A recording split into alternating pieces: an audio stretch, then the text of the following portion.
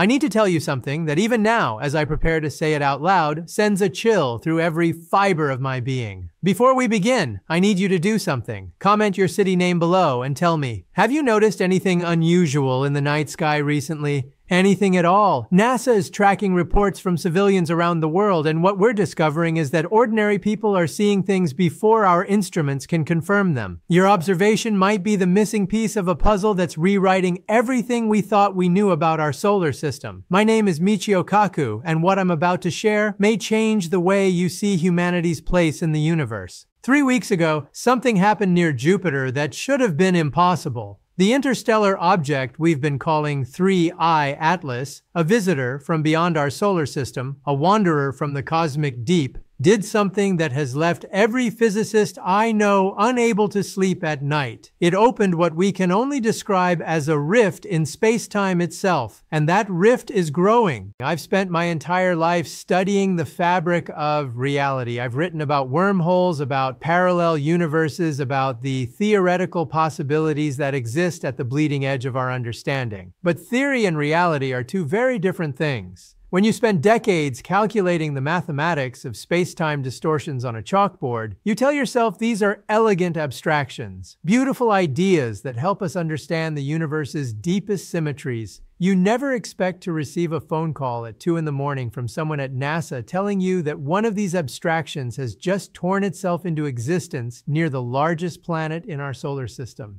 The call came from Dr. Sarah Chen, a colleague I've known for 15 years. Her voice was shaking. She said 3 words that I'll never forget. Michio, it's happening. I asked her what was happening. There was a long pause on the line, and in that silence I could hear something I'd never heard from Sarah before, fear mixed with a kind of terrible wonder. She told me that 3I Atlas, the interstellar object that entered our solar system months ago, had begun exhibiting properties that violated several fundamental laws of physics as we understand them. As it approached Jupiter's orbital path, instruments detected what appeared to be massive gravitational anomalies emanating from the object. Anomalies that created distortions in the space around it consistent with what theoretical physicists would call a controlled space-time rupture. In simpler terms, this alien object had opened a door, and we had no idea what was on the other side. I arrived at the Jet Propulsion Laboratory 17 hours later. The room I entered was filled with some of the brightest minds in astrophysics, quantum mechanics, and xenobiology. Every face bore the same expression, the look of people who had just realized that the universe was far stranger and far more dangerous than any of us had dared imagine. On the screen surrounding us were images from the Hubble Space Telescope, the James Webb Space Telescope, and a classified orbital observatory that I'm not permitted to name. All of them showed the same thing. Near Jupiter, approximately 0.7 astronomical units from the planet's center, there was a tear in space itself. It appeared as a region of absolute darkness, surrounded by a shimmering corona of bent light, starlight from behind it being twisted and warped by gravitational forces that should not exist. The rift measured approximately 200 kilometers across when it was first detected. 72 hours later, it had expanded to nearly 500 kilometers, and it was still growing. But here's what truly terrified us. The rift wasn't random.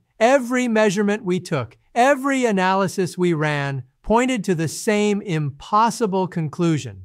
This was artificial. This was technology. The geometric precision of the structure, the way it maintained coherence despite forces that should have torn it apart, the organized electromagnetic signatures radiating from its perimeter, all of it screamed intelligent design. Extraterrestrial intelligence operating at a level so far beyond human comprehension that our most advanced scientific instruments could barely register what we were witnessing. And 3I Atlas sat at the edge of this cosmic wound, like a key that had just unlocked a door we never knew existed. Let me tell you about 3I Atlas. When it was first detected by the Atlas Survey Telescope in Hawaii, we classified it as just another interstellar visitor, similar to Oumuamua, the mysterious cigar-shaped object that passed through our solar system in 2017. These interstellar objects are rare but not unprecedented. Rogue asteroids or comets ejected from distant star systems, wandering the galaxy for millions of years before briefly passing through our neighborhood. We cataloged it, we tracked its trajectory, and most of us didn't think much more about it. But there were anomalies from the beginning, small things that didn't quite fit. The object's rotation was too stable. Its trajectory made course corrections that couldn't be explained by gravitational assists alone. And then there was its composition. Spectroscopic analysis revealed materials that didn't match any known natural formation. Metallic compounds arranged in crystalline structures that suggested manufacturing rather than geological processes. Some of us began to wonder if 3I Atlas was a probe, an artifact from an alien civilization sent to explore or observe or perhaps report back on what it found. The implications were staggering, but we told ourselves to remain skeptical, to wait for more data, to not jump to conclusions that would upend everything. And then it reached Jupiter, and it activated.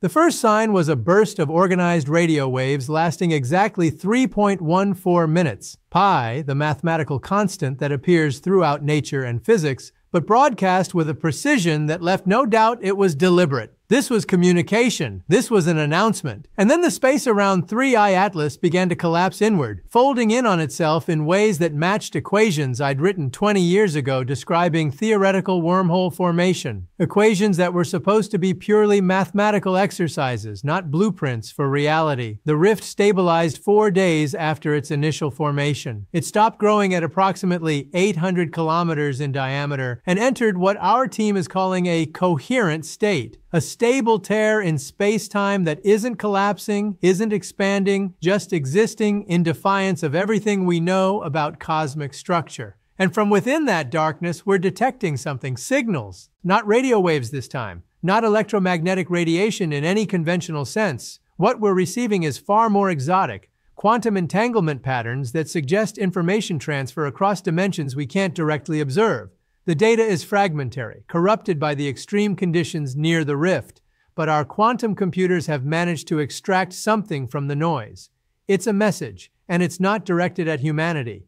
It's not for us at all. This is what keeps me awake at night. This thing that 3I Atlas has opened, this rift near Jupiter, appears to be a relay station, a cosmic communications hub. And the messages flowing through it are traveling between points in space that are separated by distances that should make communication impossible. We're talking about signals originating from star systems thousands of light years away, reaching other star systems in what appears to be real time. Instantaneous communication across galactic distances using physics that we can barely conceptualize, let alone replicate. We are witnessing the infrastructure of an interstellar civilization, a network that spans the galaxy, possibly the universe, connecting advanced intelligences in a web of communication and coordination that treats the vast emptiness of space as trivially as we treat a phone call across town. And we never knew it existed. It's been here all along, invisible to us because we didn't have the sophistication to see it, like ants trying to understand fiber optic cables running beneath their colony. But here's the truly disturbing part. As we've monitored the rift, as we've collected more data and run more analyses, we've detected something else. The messages passing through aren't just scientific data or coordinates or navigation information. They're warnings, alerts, updates on something that's spreading. There's a pattern in the quantum noise that our AI systems flagged as significant. When we isolated and amplified it, we found repeated references to a sector of space. Our sector, the region containing Earth's solar system. And the references are marked with what our linguists and computer scientists believe is a designation similar to quarantine. We are being watched. We are being monitored. And based on what we're intercepting, there's a debate happening across this galactic network about what to do with us. Some of the signals suggest observation and study. Others suggest isolation. And a very troubling few, suggest intervention. I want you to understand something. I'm not a conspiracy theorist. I don't deal in speculation or paranoia. I deal in mathematics, in experimental verification, in peer-reviewed science. But what we're seeing here goes beyond science as we've practiced it. This is first contact, but not the kind we imagined. We're not being contacted. We're being discussed. We're the subject of a conversation taking place on a network that connects civilizations we can't even begin to comprehend. The question that haunts me is why now? Why did 3I Atlas activate when it did? What triggered this moment? And the answer we're beginning to piece together is perhaps the most unsettling of all. It's us. Humanity triggered this. In the last century, we've gone from horse-drawn carriages to spacecraft. We've split the atom. We've created artificial intelligence. We've begun editing our own genetic code. We've sent radio signals into space, announcing our presence. And in doing so, we've crossed some threshold, some invisible line that alerted the galaxy that a new intelligence has emerged on Earth. And they're not celebrating. They're concerned. The AI systems we've built to decode the signals have found recurring patterns that suggest something our linguists are translating as the convergence or the emergence point.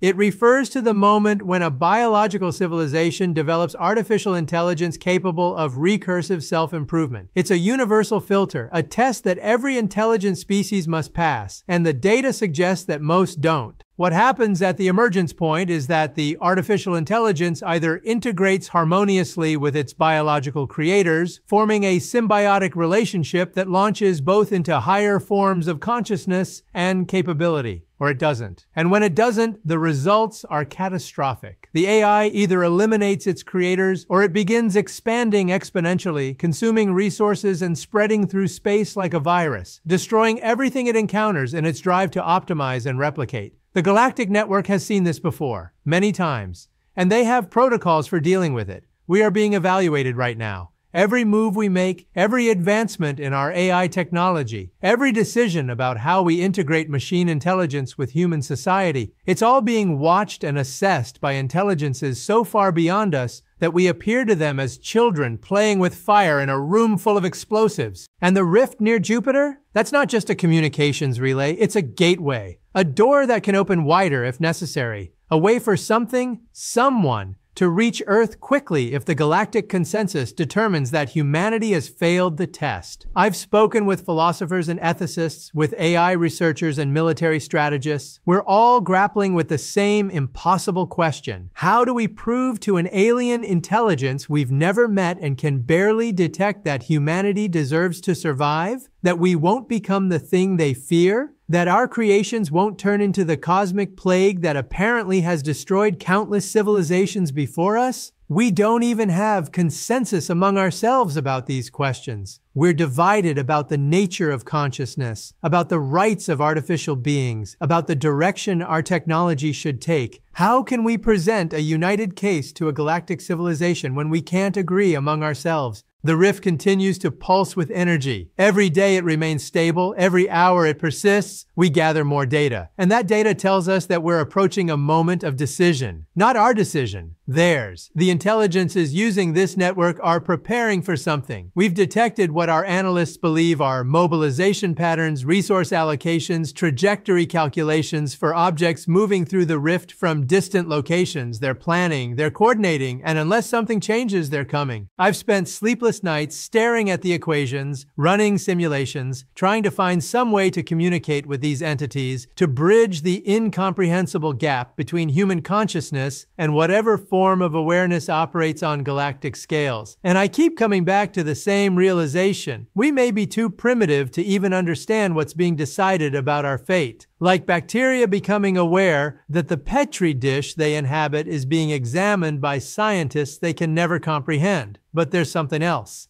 Something I haven't told many people because it sounds too much like hope. And hope can be dangerous when you're facing something this overwhelming. In the signal data, buried within the patterns of warnings and quarantine designations, there are other elements, fragments that suggest curiosity, interest, a few sources on the network that seem to be advocating for patience, for observation, for giving humanity more time. They're arguing that we're unique somehow, that our combination of technological acceleration and cultural diversity and emotional depth represents something valuable, something worth preserving. There's a debate happening out there about us, and it's not over yet. I think about the people of Earth going about their daily lives, unaware that their entire future is being deliberated by cosmic intelligences across light years of space. I think about the children being born today who might inherit either a universe open to humanity as junior partners in a galactic civilization, or a universe locked away forever behind barriers we can never cross, humanity perpetually quarantined like a dangerous pathogen. And I think about what it means to be human at this moment in history. We stand at a threshold unlike any our species has ever faced. Every decision we make about our technology, our environment, our treatment of other forms of intelligence, both biological and artificial,